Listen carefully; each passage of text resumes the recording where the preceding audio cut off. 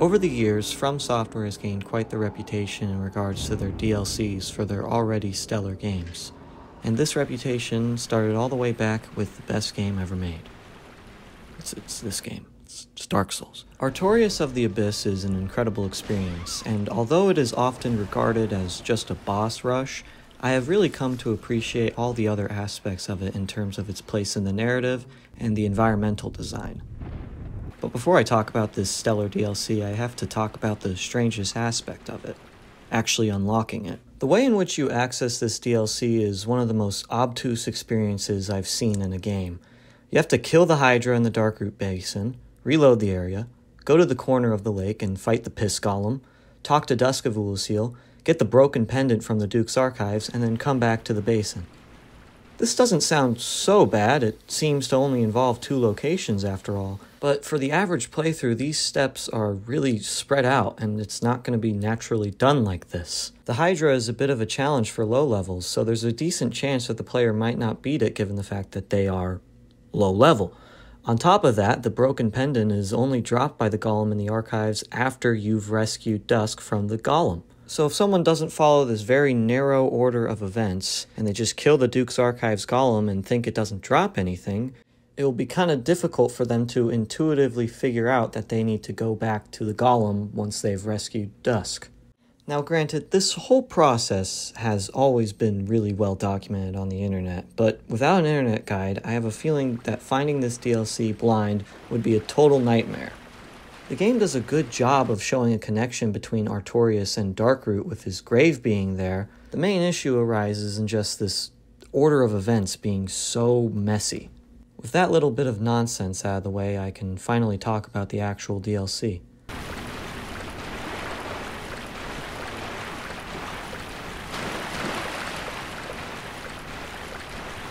I love the portal in the alcove. The way it seems to fold in on itself no matter what way you look at it is such a trippy visual effect. Everything about this introduction is just teeming with intrigue.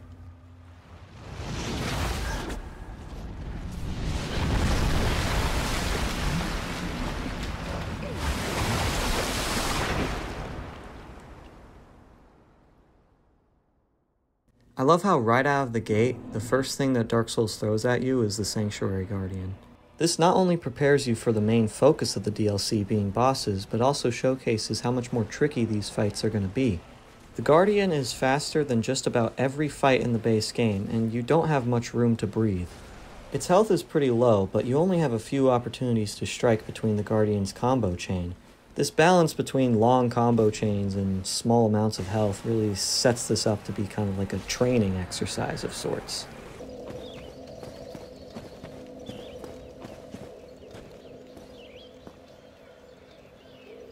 Well, look at this one. There is never a dull moment in this DLC. One moment you're fighting a lion angel, and then the next moment you're getting caught up on the story through the help of a mushroom. Elizabeth is Princess Dusk's godmother and basically tells us that Artorias is getting his ass kicked and we gotta step in. Knight Artorias came to stop this. But such a hero has nary a murmur of dark. Without doubt he will be swallowed by the abyss, overcome by its utter blackness. I have to admit, I never really took much time to actually take in this sanctuary.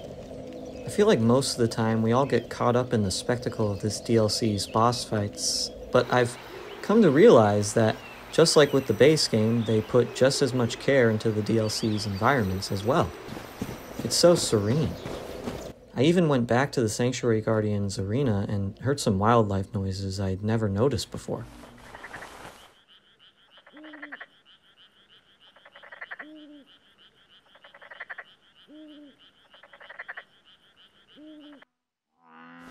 This one I especially found weird, and I genuinely don't have a clue what it's supposed to be.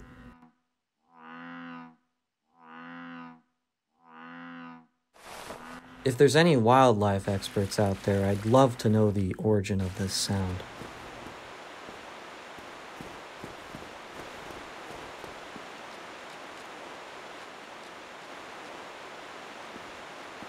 The Royal Wood is an area I've never really put much thought into. I usually just beeline through it to unlock the shortcut and avoid as many enemies as possible. But this time around I decided not to do that, and I really came to appreciate this segment. It has this great atmosphere with this mist, and I absolutely love the design of the stone guardians here. They have a lot more natural colors compared to their present-day counterparts. This natural color choice gives them a more woodland creature vibe, if that makes sense. These twig guys are great too. Their attacks can be a bit obnoxious to deal with sometimes, but their slapstick nature more than makes up for it. They get so exhausted and they trip over all over the place. It's just great. The amount of enemies has always overwhelmed me, leading me to just run through the area, as I mentioned before, but I've come to realize how much of an intense challenge this offers. On my successful attempt, I ran out of flasks, so I had to use divine blessings and humanity to make it through.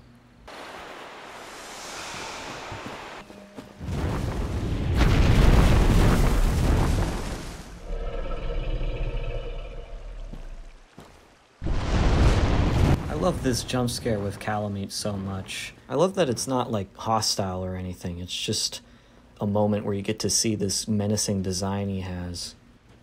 This area is Darkroot Garden in the past, if you couldn't tell, or if you somehow haven't heard that before. Despite the fact that they are basically reusing level geometry, this DLC takes great care in making the first half of the DLC feel very fresh. Your starting point in the woods is much different than how you would see it in the base game, and also there's a lot of changes to the overall navigation, where the bridge with the two buildings is completely gone, forcing you to go down a different path. And just visually it offers something fresh.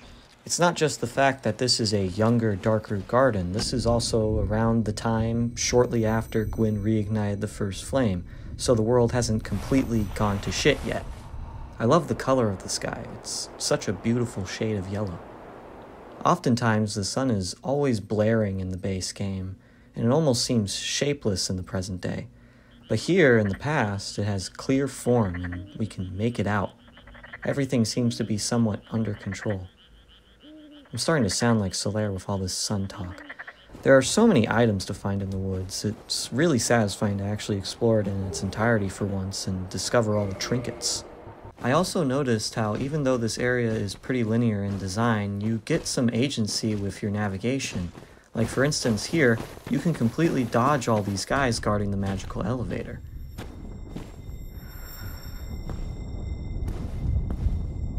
I think this example is especially great because these assholes are the most obnoxious enemy placement in the DLC, and it's just horrible.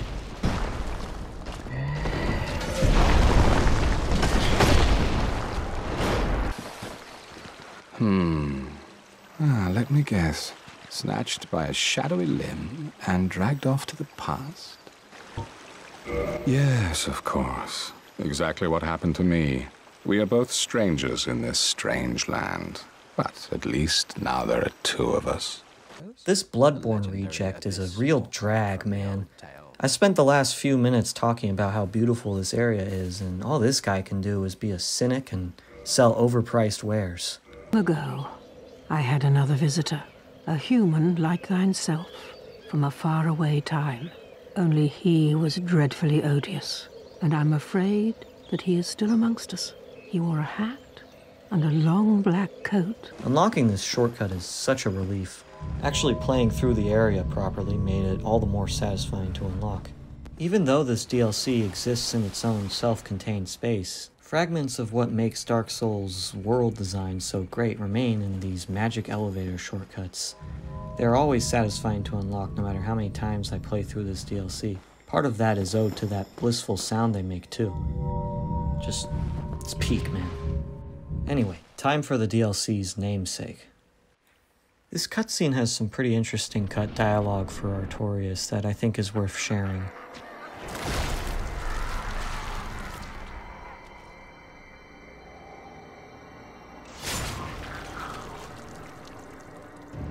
Whatever thou art, stay away. Soon, I will be consumed. By them. By the dark.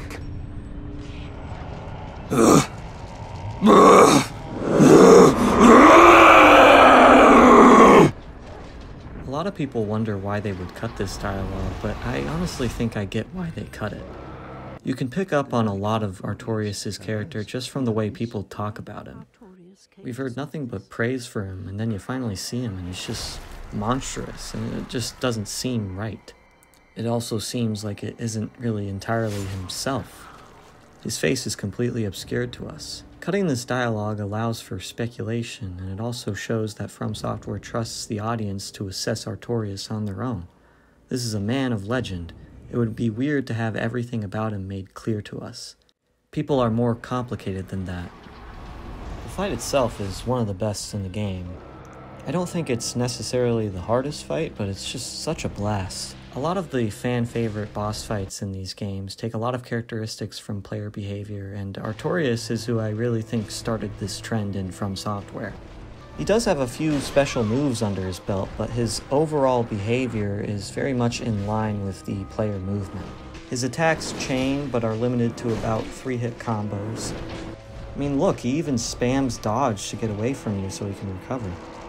I don't think this fight is particularly hard now that I've played the game so many times, but every now and again he still finds a way to put me in my place.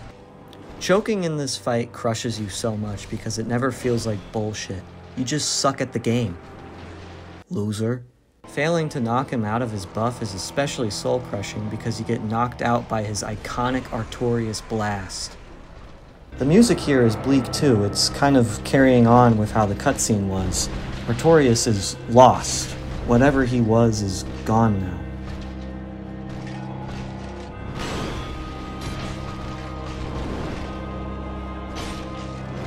The only way to do him justice is to continue his legacy and put him to rest. The somber nature of this DLC's story really starts to set in after defeating Artorias. I spent like 3 minutes just taking in the silence of this arena after the fight. I love the dust blowing in the wind. Some real state-of-the-art technology on display.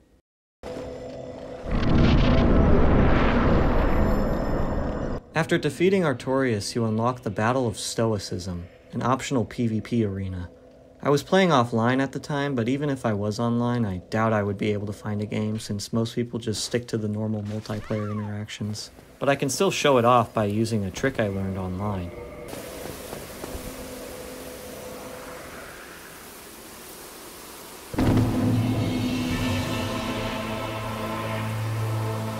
I had never actually done this game mode before, so it was really cool to actually pull this off and see what it was like.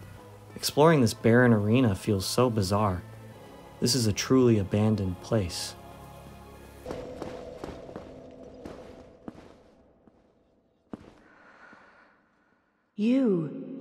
Is that not the soul of the man who fell on this spot? He was a dear. Kiran was among Gwyn's 4 knights alongside Artorias. She was obviously really close to him, and she asks us if we are willing to give her his soul. His soul lets us make a cool sword with a unique moveset, but it also would feel wrong to deny a loved one something so important. Like, no, we used your husband's ashes to make a WMD. Sorry. She disappears after this interaction, but if you go to Artorias' new grave, you can find a body with her ring on it. She always remained close to him.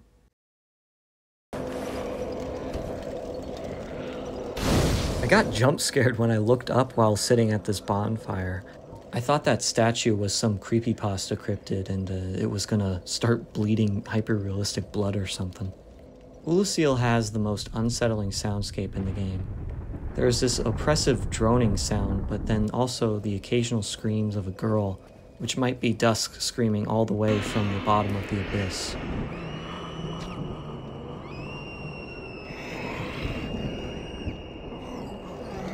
The abyss inflicted a madness on the people of this city, and that madness distorted their physical shape. They hardly look human at all now. They contort in all sorts of bizarre ways, and the only real emotion they seem to express outside of misery is sadistic joy. This illusory wall doesn't just break from hitting it, and you need to light it up instead. I had never noticed this ominous pulsing sound it makes, and it really caught me off guard.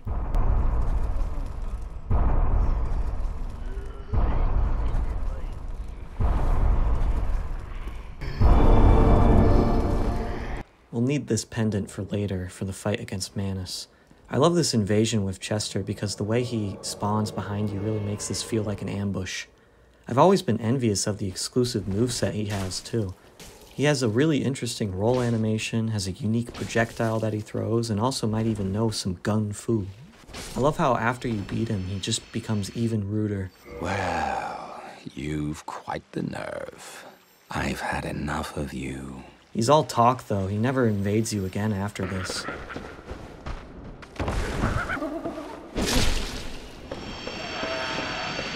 We got this key, so we're gonna put this descent into the dark on hold.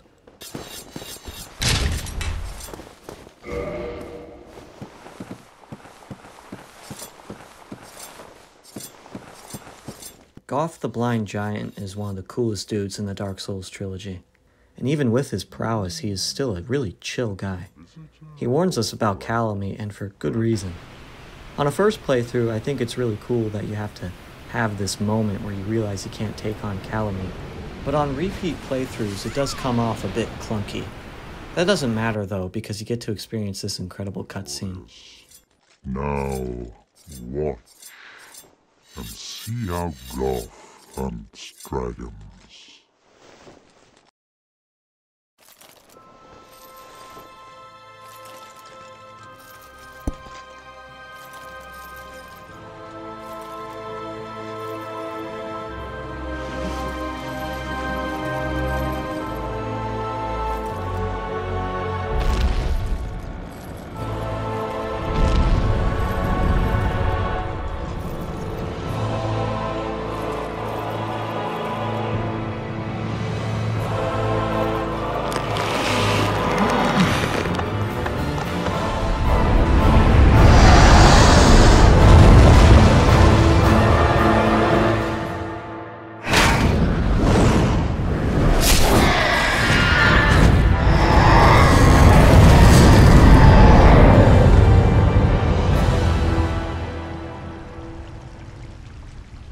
Now I can face Kalameet as long as I get past this gauntlet of annoying From Software certified dogs.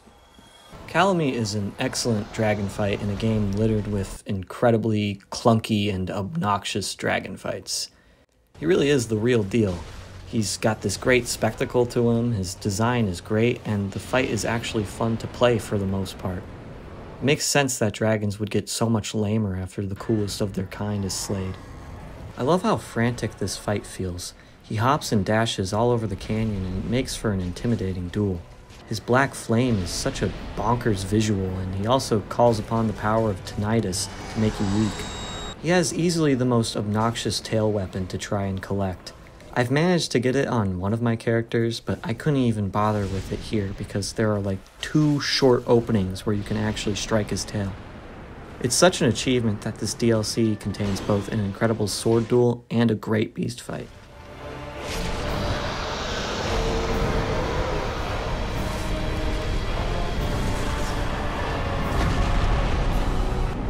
After defeating Kalameet, Goth congratulates us and reminisces on the good old days. He tells us about Koth's hand and what happened to Oolacile too. I love that he asks about the giant blacksmith. To talk about with that blacksmith. In truth, how is the old chap, I wonder? Goth calling him old makes me think that he has to have been smithing for something like 2,000 years at this point.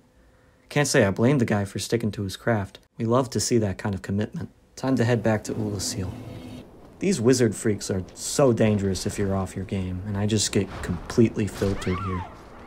This Great Hall is such an interesting set piece because I can tell that it served as some sort of cultural landmark, but now it's completely barren and only serves as an arena for this chained prisoner. I love how the developers put this bloat head on the elevator platform to mess with any players that were hoping to just run past the chained prisoner. The chained prisoner in general just feels like a massive developer troll. He's so intimidating and doesn't even drop anything of value, and there's no big mystery to really uncover about him. He just simply is.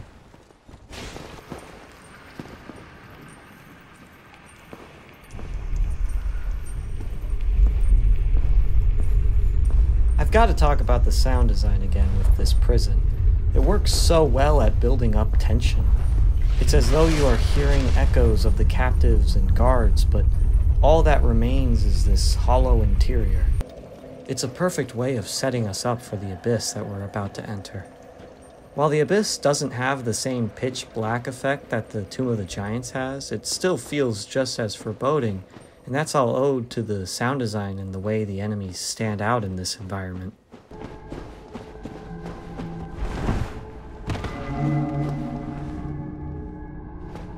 The inclusion of Alvina the cat in this DLC is so funny to me. She just meows and teleports for some reason. It's so funny. It looks so stupid. I just wonder if the developers just didn't feel like animating her guiding the player. I really want to know what the thought process was here. The humanity phantoms are such an off-putting enemy. They just do chip damage if you touch them, and the damage increases depending on the size of the spirit. And the way they just kind of float around with no real motive behind their movement has always been a bit eerie to me.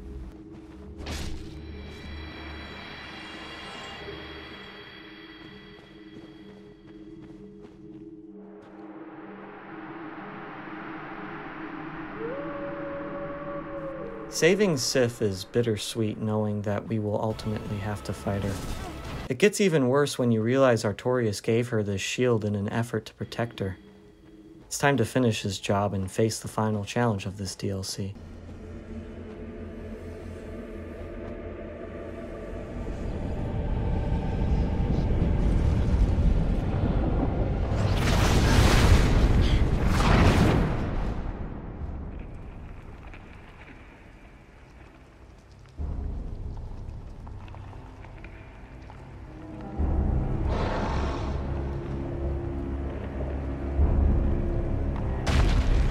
Manus is, without a doubt, the hardest fight in this game.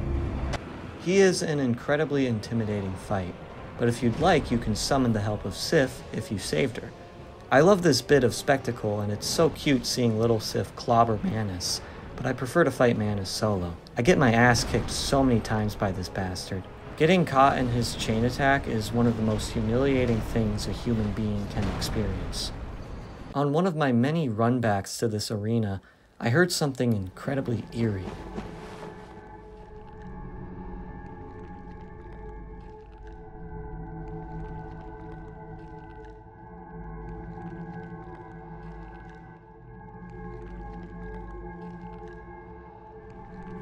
I think I figured out the source, that being the idle noise of the humanity enemies.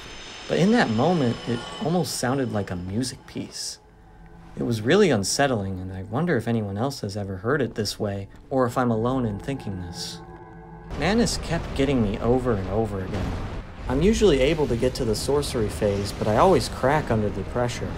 His magic rain can be so overwhelming, and I hate the way the projectiles get caught in the pendant bubble. His bead attack is probably the only move I think is total bullshit, but that just might be me coping. Eventually, though, I am able to beat Manus and save Princess Dusk.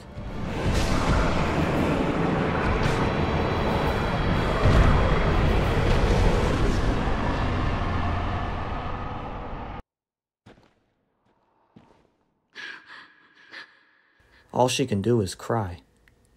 Even if this is a happy ending, there is something bitter about it all. I mean, how does someone even recover from this even after being rescued? This was supposed to be Artorias' victory, and history will remember it as such. We won't be remembered for our efforts, and our only reward is a couple mushrooms and the opportunity to fight 2 sanctuary guardians. But does it really matter that our good deed isn't recorded in history? All that really matters is that we actually did it. No one will sing thy praises, but yet thy greatness shall live on, for it shall be my purpose to remember all thou hast done for us. I'm not trying to be all philosophical, but this DLC does offer some interesting questions.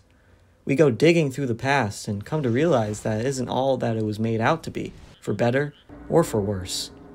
But I guess all we can really do is just roll with it and try to make sense of where we fit into all of it.